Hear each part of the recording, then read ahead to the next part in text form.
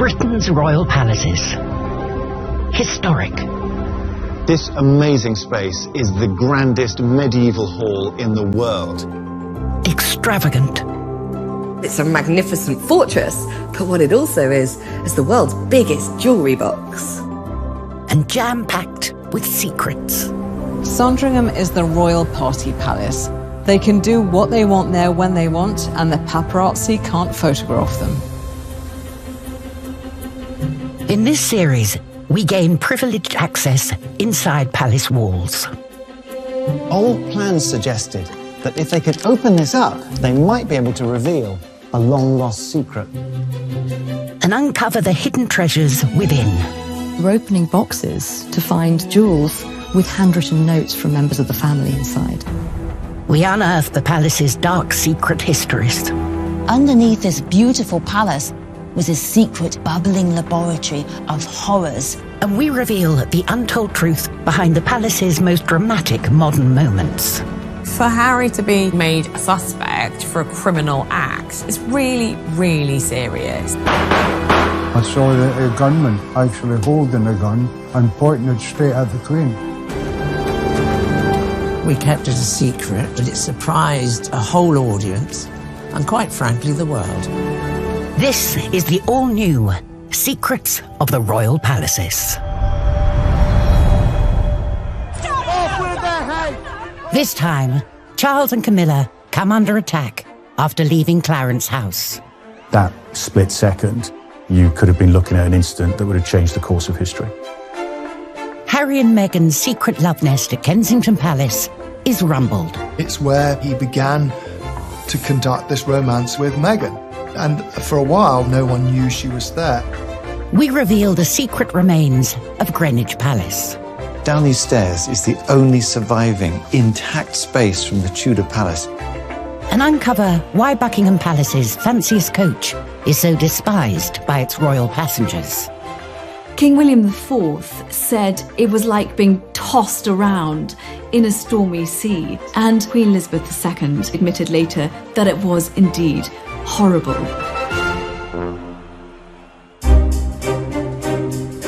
Today's royal palaces are armed fortresses, protecting the family from any kind of attack. The safest place for any member of the royal family is within the palace. We have high walls, we have fences, we have armed police officers with guns, we have various technical security measures, which will be alarms, sensors. All these link into a set of procedures. It's when the royals venture outside palace walls that the protection officers get twitchy. Royal protection officers recce, reconnaissance every route, every location, every engagement that a royal makes, and nothing is left to chance. In a convoy scenario, and you're working with a special escort group, the group of motorcyclists that are specially trained to move you through the crowd so that you aren't stationary and therefore have the possibility of becoming a target. In December 2010, Charles and Camilla were setting off on a routine trip to the Royal Variety performance. The protected convoy was moving from Clarence House all the way to the London Palladium through the streets of Mayfair. On that day, there had been large-scale public disorder in relation to the increase in student tuition fees. What the security team hadn't factored in when they left the Royal Palace was just how unpredictable the protesters had become. Small groups of protesters split off from the main and started kind of rampaging through central London. On the scene was photographer Cliff Hyde. Biggest group started heading north, up Regent Street. They were smashing windows, kicking over bins, and it turned round and a highly recognisable dark red Rolls Royce had been driven into the back of the crowd. They were physically blocking the car from going anywhere. They were completely surrounded by a hostile crowd. You've got the heir to the throne and his wife absolutely dripping in jewels in a car worth several millions of pounds going through what was effectively a riot. Massive potential for disaster. Inevitably, you're going to get militant groups who go to these things looking for a fight. and they found Charles and Camilla. When the crowd first surrounded the car, they were both still kind of waving and smiling. Charles, how you doing, mate? But then the reactions changed. This is so unprecedented that they probably can't believe themselves what's going on. And for about 30 seconds, the mask slips a little bit and you can kind of see what's going on in their heads, and it's fear. You can hear, off with their head, off with their head, you know, referencing the French Revolution. As protesters kicked and rocked the car, Cliff was there to capture it all on camera.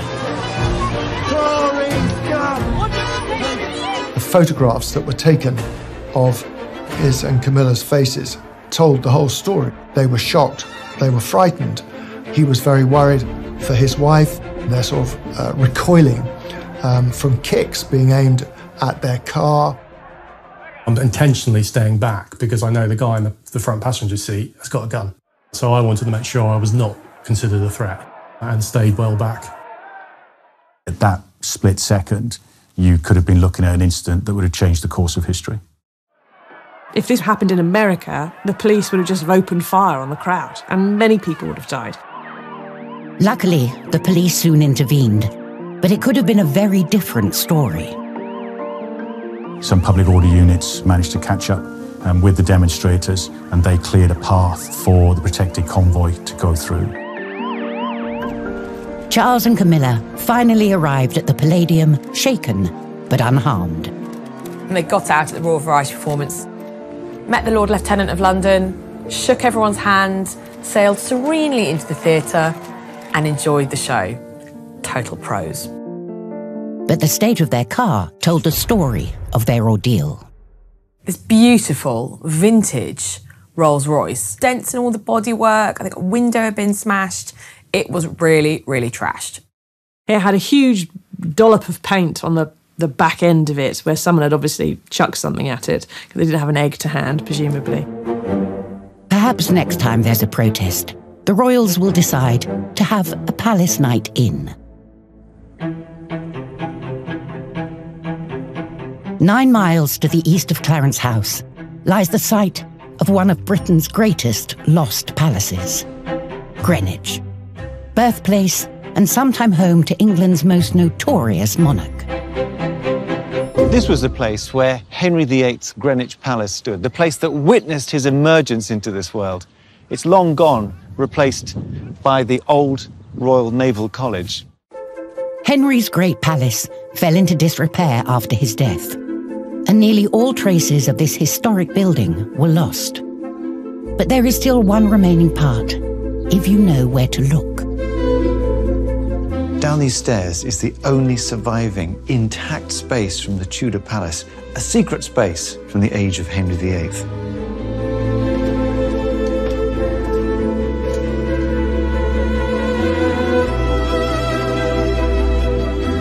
This is the undercroft of part of the Great Hall of the palace that was built in the years around 1500 by Henry VIII's father, Henry VII, a place to store wine for the major rooms above, which were used for dining. You can imagine the barrels of wine filling this space, kept in good condition because this is subterranean with a solid masonry vault over the top. These ribs are built of brick, once covered in plaster to look like stone, and they sit on columns, very finely molded stonework. It doesn't have to be like this, but it's just beautifully constructed.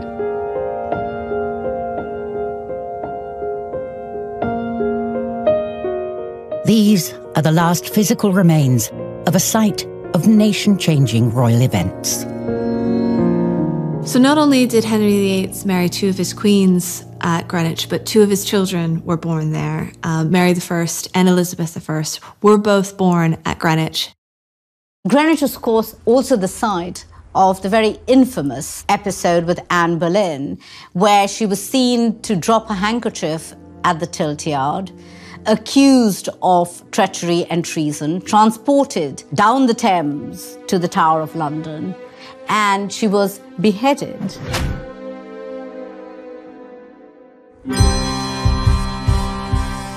But it wasn't just deaths and births Greenwich was also home to Tudor chivalry. This is the site, rumour has it, where Sir Walter Raleigh lay down his cape in a plashy place for Elizabeth I to cross over so that she kept her feet dry. What an act of gallantry. But it's first recorded 80 years after the event. Now, is it history or is it legend? Whatever the truth, the Tudors were synonymous with Old Greenwich. But it was a more obscure queen who shaped the site we see today, as we'll reveal later.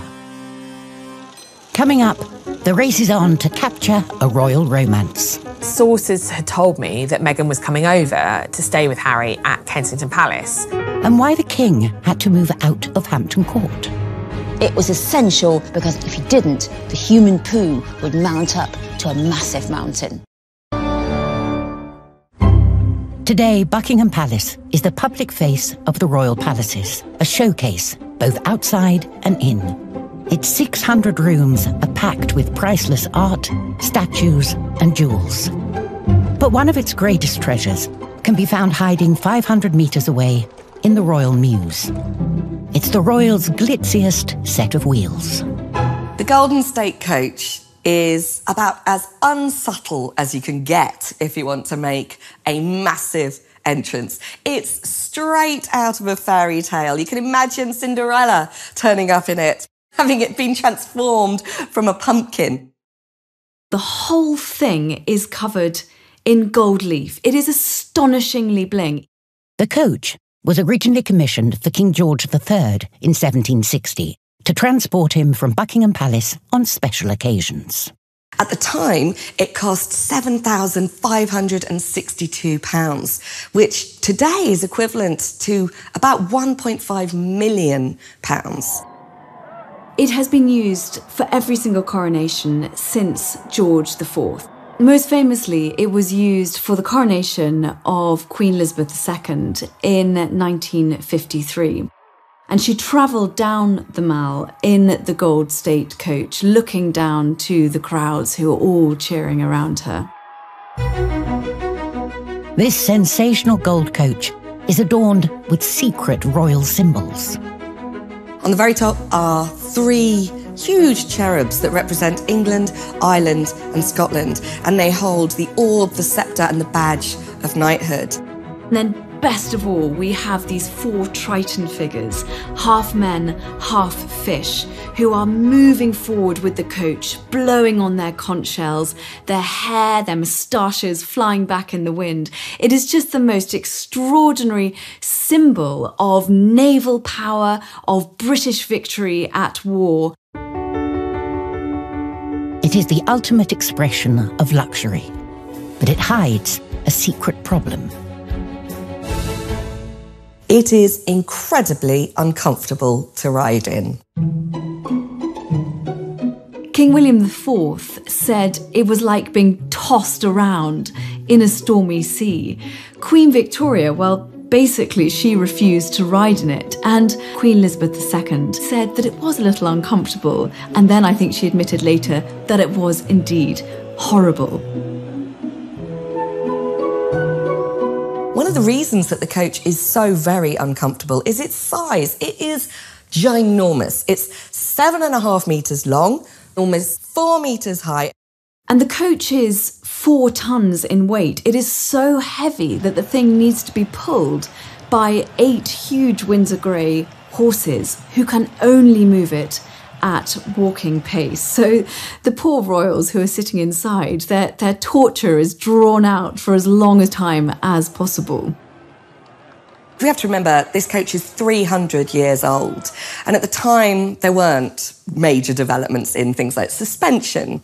The Diamond Jubilee State Coach, that has hydraulic suspension, it has a heating system, electric windows, but the old coach has absolutely none of those comforts. This might explain why the magnificent Gold State Coach so rarely leaves the Royal Mews.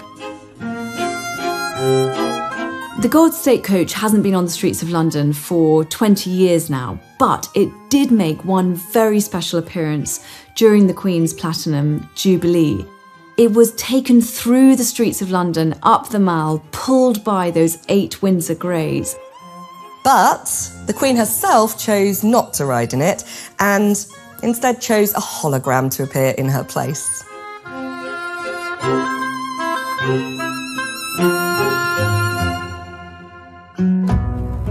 From shiny coaches to sparkling chandeliers, today's royal palaces are pristine and beautiful. But that hasn't always been the case. In Tudor times, Hampton Court Palace was head to toe in filth.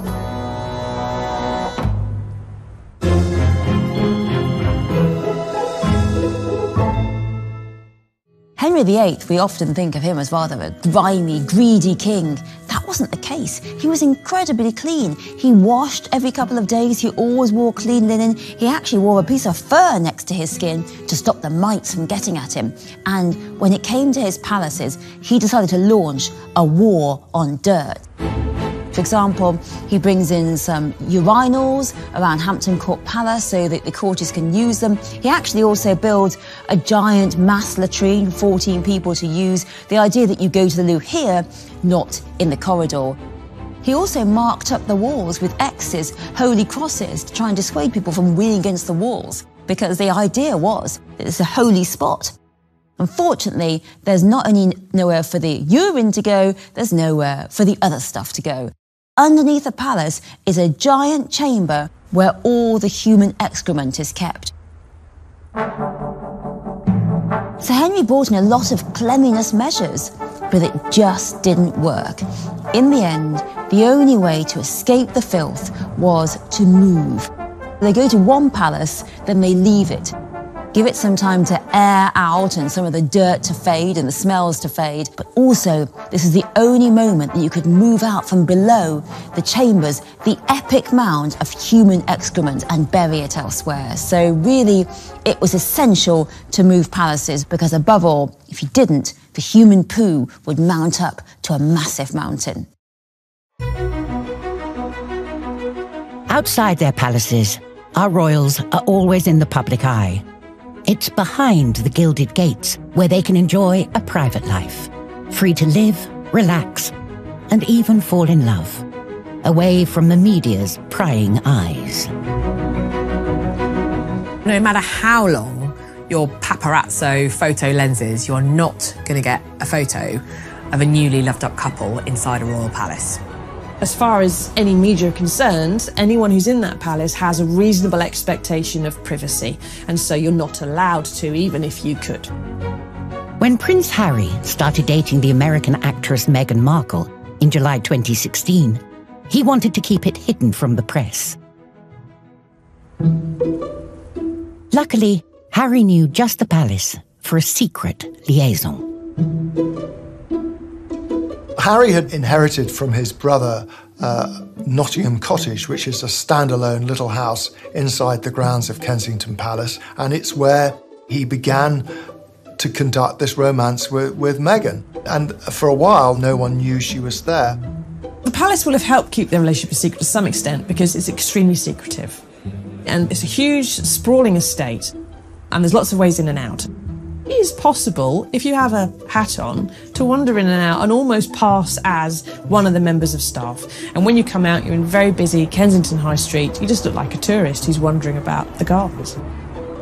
Quite quickly, Meghan was given her own security pass so that she could come and go as she pleased and could wander Kensington High Street. And at that point, no one knew the two of them were dating.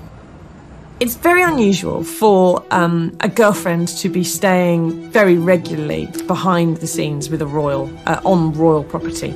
But there was extreme circumstances at play here. Prince Harry is one of the most famous young men in the world. Whenever he's seen with any female, the world would just go crazy. The only way they could pursue a normal romance was to do it all behind closed doors and on royal property where they wouldn't be seen. He'd had two previous high-profile romances, one with an actress, Cressida Bonas, and another with Chelsea Davy, a businessman's daughter, constantly conducted in the glare of the public spotlight. And he was determined with Meghan to give it a chance. I mean, those romances with those two other girls largely broke down because they didn't enjoy the public spectacle of being seen on the arm of a high-profile royal. He was genuinely worried he would never find someone who would put up with all of the paraphernalia and the publicity and the scrutiny. For several months, Harry managed to keep his new girlfriend hidden from the press. But very few royal romances can be kept under wraps for long. After 4 months of secret dating, they were outed by the Sunday Express. Harry was furious that the news had got out. Every other newspaper was furious that they had missed the scoop. The next big thing was getting the first photograph of them together. Harry's battle with the press was on. There was some suggestion that maybe they should go to the rugby match together, be pictured there, and that would then kill the market for the picture. But Harry did not want to play that game. He was so determined to protect her. He wasn't going to do any sort of sweetheart deals with a particular magazine or whatever for a picture at an event. He was going to announce it on his terms when he wanted to. Harry is instinctively a secretive man. He wanted to keep the romance as private as he could. But Harry knew the Paps would do everything they could to get their hands on the photo.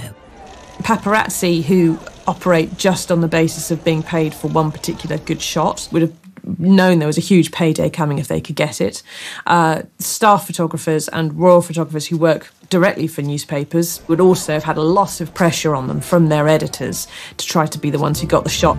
In December 2016, Harry arranged for Meghan to spend Christmas with him, hidden at Kensington Palace. It was meant to be a secret, until word of the visit leaked to The Sun's royal editor, Emily Andrews. Sources had told me that Meghan was coming over to stay with Harry at Kensington Palace. So I was very excited.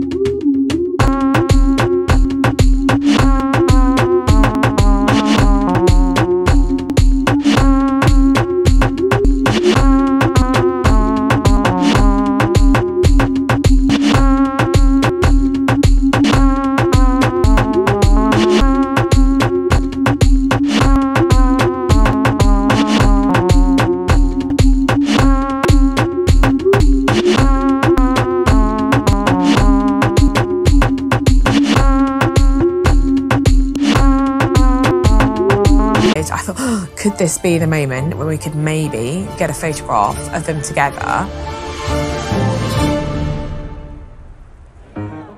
Coming up, Harry and Meghan take on the paps circling Kensington Palace. I think the photographers were a bit nervous about upsetting Harry. He's quite a volatile character.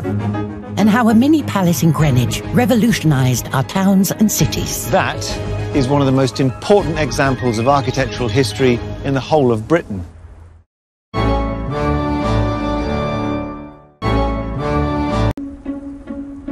In 2016, Kensington Palace was harbouring a secret romance between Prince Harry and Meghan Markle.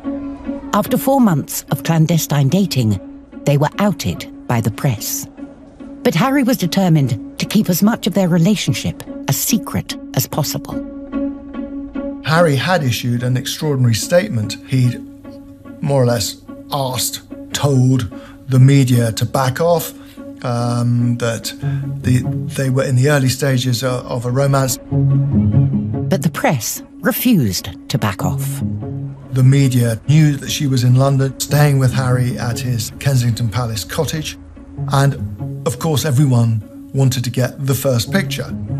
They were away from prying eyes there, so it was only when they left the palace gates that they might be spotted. Not wanting to become prisoners in their own home, Harry arranged to take Meghan on a date. Meghan is an actress. What does Harry do? He takes her to one of the famous theatres on Shaftesbury Avenue in the heart of London's theatreland. But news of the date was leaked to The Sun's royal editor, Emily Andrews. So I sent 3 of the best photographers, 1 outside Kensington Palace, and then 2 to Soho to wait in Theatreland. And so began a game of cat and mouse, familiar to both Harry and the press. There are pretty strict rules about what you can and can't do with photographers, with royals.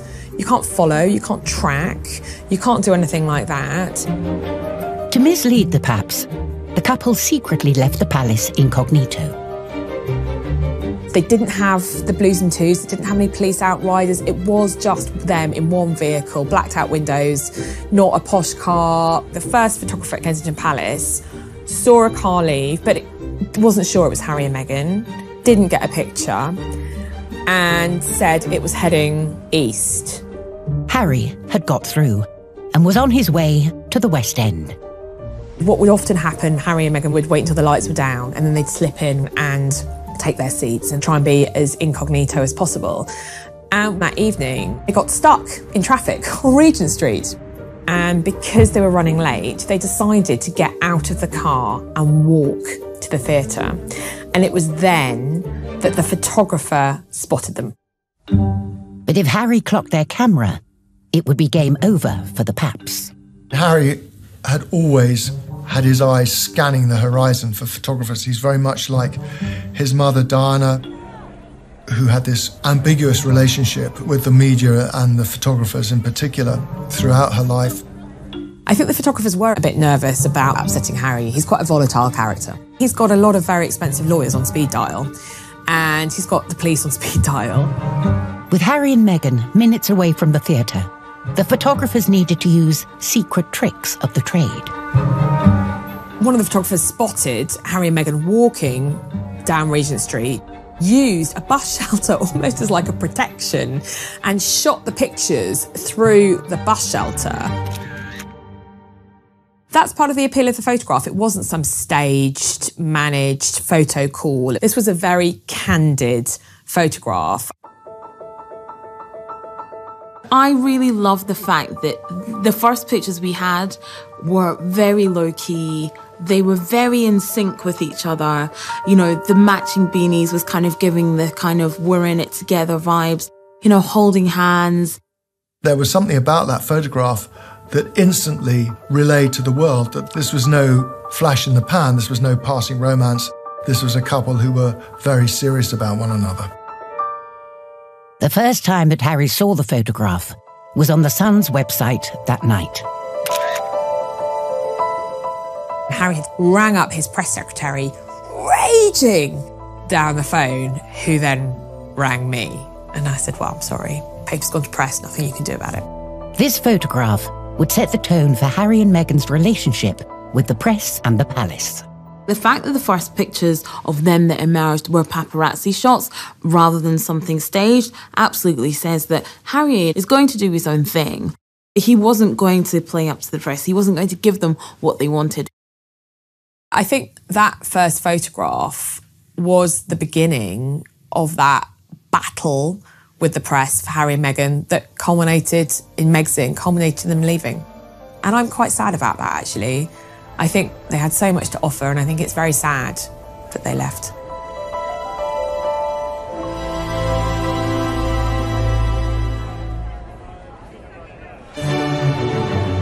From Harry and Meghan to Charles and Camilla, the royals are Britain's most famous family, and their palaces are just as recognisable.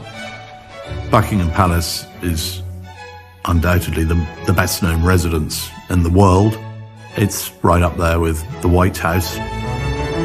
But some former royal residences have fallen into the shadows. Tucked away in the leafy royal borough of Greenwich lies one of the most important buildings in the land. Built for Queen Anne of Denmark, wife to James I, allegedly following a bizarre hunting accident. The story goes that Anne accidentally shot one of James I's favourite hunting dogs. James abused Anne and then repented. And as part of his remorse, he had the Queen's palace especially built for her. Her husband supplied the money, but it was Queen Anne who commissioned a cutting-edge architect to design a home like nowhere else in the country. That is one of the most important examples of architectural history in the whole of Britain. The Queen's House at Greenwich was designed by Inigo Jones, who had been a designer of stage sets for King James I. Inigo's revolutionary mini-palace would be Britain's first classical building since the Romans. Classical design is all about symmetry and proportion. And this building has a strict symmetry. One side is just like the other one in a mirror image. The straight lines of the balustrades and the sharp edges of the walls are all about describing the tight proportions that organize this building. It's a jewel box, and it would have been in stark contrast to the sprawling red brick palace that was set against the banks of the Thames behind it. It was wildly influential. In the next 200 years, every town and city in Britain was in some way influenced by this one building. Unfortunately, Anne didn't live to see the building completed, which was only finally completed several years later and overseen by Henrietta Maria, the wife of Charles I. Built between the grounds of the old Tudor Palace and the park beyond, the Queen's House is in fact one of the grandest bridges in England. You'd never know it today, but this was once the main Woolwich to Deptford road, and Inigo Jones cleverly designed the Queen's House to straddle it. These bridges gave the Queen a private route from the house to the park, so she didn't have to mix with the carts and the riffraff. No expense was spared, and the inside of the Queen's House was designed to be as shockingly modern and dazzling as the exterior. This is the centerpiece of the design, the Great Hall. Inigo Jones designed it with a pure geometry, with symmetrically arrayed Italian details, the whole thing an import from Renaissance Italy, and England had never seen anything like it. This was a new vision in England, a land used to parades of random tapestry-lined halls. On the floor, there's a geometric array of circles and squares, and that's mirrored on the ceiling. And hidden inside is a radical piece of engineering. This isn't any flight of stairs, this is the tulip stairs, and it's remarkable because it's a self-supporting spiral where each step emerges from the wall to support the one above it, relieving the center of any structure. It's the first of its kind in England, which must have been incredibly modern and impressive. But its name is misleading. The name tulip staircase refers to the flowers in the wrought iron railings, but that name hides a secret because those flowers aren't tulips, they're actually lilies, which are the royal flower of France, to complement Henrietta Maria, who was born in France. The staircase is an outstanding survivor of Greenwich's royal past.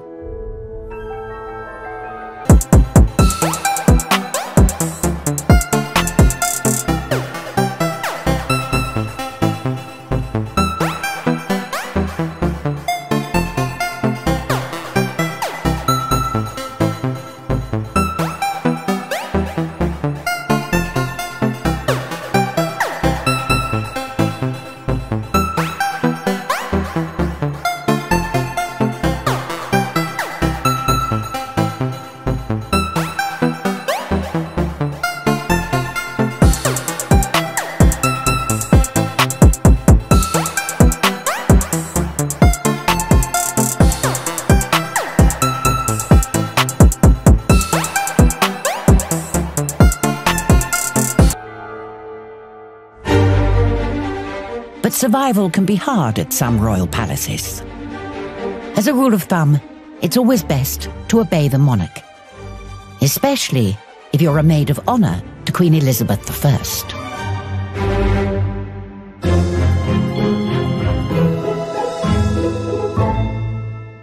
It's 1560, the court of the Virgin Queen surrounded by her ladies who were also virgins too.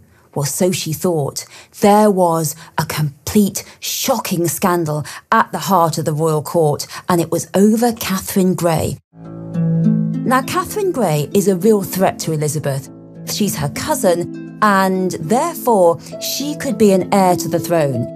And what Elizabeth doesn't want is Catherine Grey getting married, because this will strengthen her, and also Catherine Grey having a son, because that could be a complete challenge to Elizabeth. But behind Elizabeth's back, Catherine Grey has fallen desperately in love with a young man called Ned Seymour. It's terribly romantic. They get married in secret. Now they're married, they basically have sex in all of Elizabeth's palaces, everywhere. They have it in Greenwich, in Westminster. You name the palace, they're having sex in it. And the inevitable happens. Catherine falls pregnant. This is a big problem. She cannot hide a pregnancy from the Queen. Elizabeth is furious. She blows her top. This is an incredible threat to her. Catherine Grey has got married without her permission. She's really disobeyed Elizabeth. And also, on top of that, she's pregnant. So she throws Catherine Grey into the Tower. And when Ned gets back from his trip to Europe, she throws him in the Tower as well. Catherine gives birth to her son in the Tower. And then, well, the Tower isn't quite what it's supposed to be, because Catherine and Ned's rooms are 10 feet away from each other, and an obliging jailer says he'll open the door so that Ned can slip in to Catherine's room. They make merry on Catherine's bed, and Catherine gets pregnant again in the Tower, and this is when Elizabeth goes completely mad. Elizabeth claims the marriage is not real, the marriage is annulled, any children will be illegitimate, they are not a threat to her. Elizabeth says that Catherine and Ned must be separated and that Catherine must stay with male relatives, pretty much keeping her under house arrest, also must be separated from her eldest son.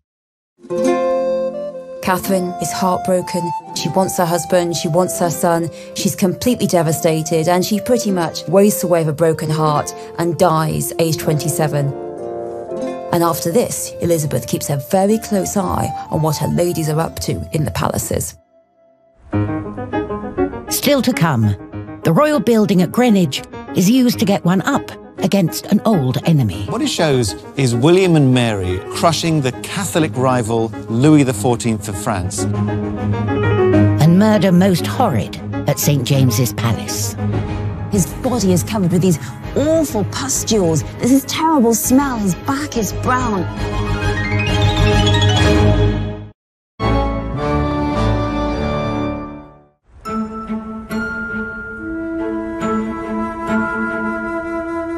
Royal palaces don't last forever and can very quickly become less than palatial. After the English Civil War, the Tudor Greenwich Palace was used as a biscuit factory and prisoner of war camp before eventually being demolished in 1660. But the land remained in royal hands, and in 1694, Queen Mary II ordered a new architectural gem for the Greenwich landscape. Mary II, seeing injured sailors coming back from the 9 Years' War, felt inspired to commission a hospital for seamen at Greenwich so that they could recover and convalesce there. It was designed for free by Christopher Wren, who we might associate with St. Paul's Cathedral. Today's skyline of Greenwich contains a secret that dates back to one of Mary's demands when she commissioned the hospital. Queen Mary ensured that the hospital buildings were split to provide an avenue that led from the river, through the hospital grounds, up to the Queen's House, and then Greenwich Hill beyond. That placed the Queen's House central in the ground plan, and it still provides the basis of the Greenwich skyline today, although the Queen's view, protected by her, is now focused on Canary Wharf.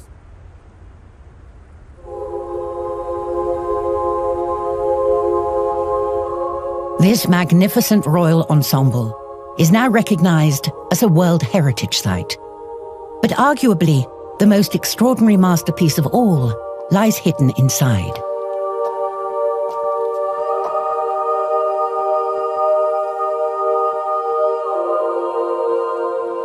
In 1707, the 32-year-old painter James Thornhill won a commission to create a jaw-dropping tribute to England's Protestant monarchy.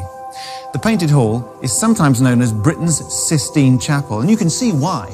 There's 40,000 square feet of revealing imagery on its walls and ceilings. This astonishing mural was painted at a time of religious division in Europe between Protestant and Catholic, and its striking images contain hidden and not so hidden messages about the faith of Britain's rulers. This is a giant piece of propaganda for the Protestant monarchy. And what it shows is William and Mary as Protestant monarchs crushing the Catholic rival Louis XIV of France, with Louis fallen at their feet, spilling his crown, and they're framed by the classical gods, offering them their approval. It's a great rivalry, and that goes hand in hand with the idea that Protestantism trumps Catholicism. Thornhill spent 19 years planning and painting his masterpiece. The room was initially intended to be a dining hall for the sailors, but by the time it was finished at astronomical expense, it was deemed way too fancy, and so they had the dining room downstairs. This, in the end, became a showpiece. It's an astonishing work of art, but it really cricks your neck. The best way to take a look at it is to take a lie down.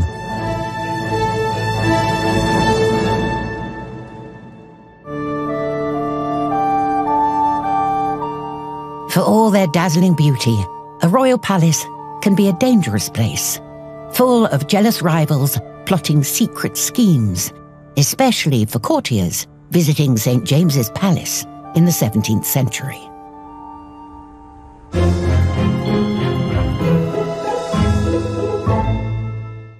Palace intrigues can get pretty brutal, especially when everyone's circling around the king to try and get favouritism.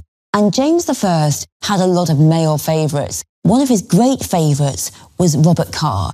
And now Robert Carr was not the sharpest knife in the 16th century drawer, so he became really very dependent on his good friend Thomas Overbury, who was a much more intellectual man. So when the king asked Robert Carr to do something for him, Robert Carr would then really ask his friend Thomas to do it. Thomas and Robert had this bromance, they were very close. They really were sharing power in a way, but it all fell apart when Robert fell in love with Frances Howard. Now, Thomas Overbury did not like her. Because she was part of the powerful Howard family, he immediately saw that his position as chief friend of Robert was going to be over when he gets married. So he begs Thomas, says, don't marry her. But Robert is in love with Frances. So it becomes a battle between Thomas Overbury and Frances Howard. And really, she wins. She manoeuvres, she gets Thomas out of court, she also gets him into prison. You think that'll be enough. But then Thomas dies in the Tower. A terrible, awful death. His body is covered with these awful pustules. There's this terrible smell. His back is brown. And really, it all looks very suspicious. So they exhume Thomas Overbury, they do an autopsy, and find that he was actually poisoned. They then investigate, and the trail goes to Robert Carr and Lady Frances. And finally, Lady Frances confesses. What she did was she brought in a jailer to the Tower that was friendly to her, who knew about drugs, and he, along with the wife of a physician, they ply poor Thomas Overbury with sulphuric acid, so he dies. Robert and Frances are sentenced to death and locked in the Tower, but just a few years later, they're pardoned and set free, so perhaps the king forgave his old favourite after all.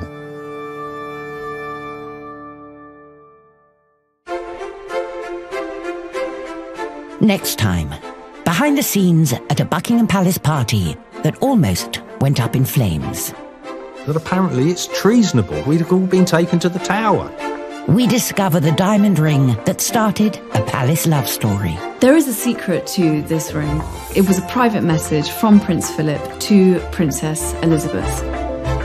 And a deadly cover-up at Sandringham. How shocking is that? The British king was killed in his own bed, in secret, in his own palace.